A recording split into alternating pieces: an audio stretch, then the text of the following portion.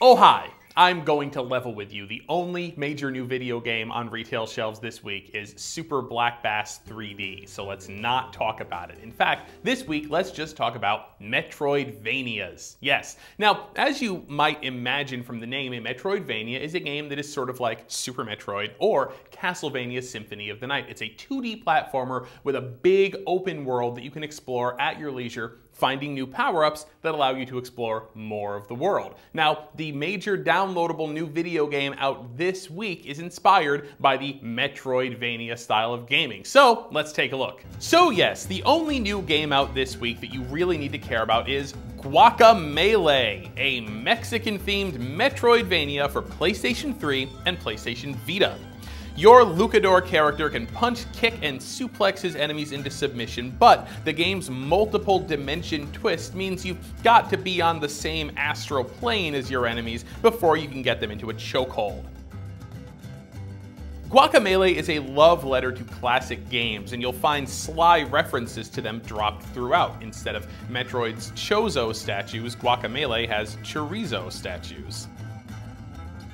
For $15, you get both the PS3 and the Vita version, which can share cloud saves. Guacamelee is out April 9.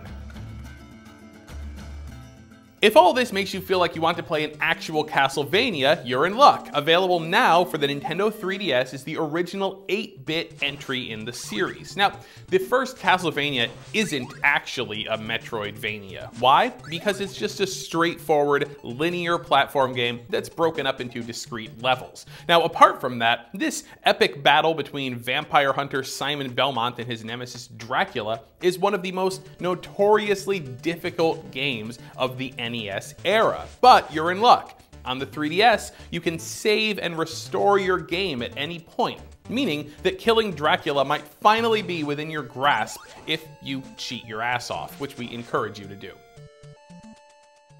And finally, once you've finished with Guacamelee and Castlevania, you might feel a hankering to go back to the game that started it all, and you'd be in luck. On May 15th, Nintendo will release Super Metroid for the Wii U Virtual Console. This groundbreaking Super Nintendo game is considered even today to be one of the best games ever made, and for the first month that it's available, it'll be just 30 cents thanks to Nintendo's special promotion. Now, that price will go up to $8 after the first month, but even then, it's still a bargain. You can play this version of Super Metroid all on the Wii U gamepad screen, so you don't have to take up the whole TV if you don't want to. So whether you want Metroid or Castlevania or a Metroidvania combination inspired by both, you will have plenty to do in the next few weeks. Thanks for joining us, and we'll see you next time on Game Life.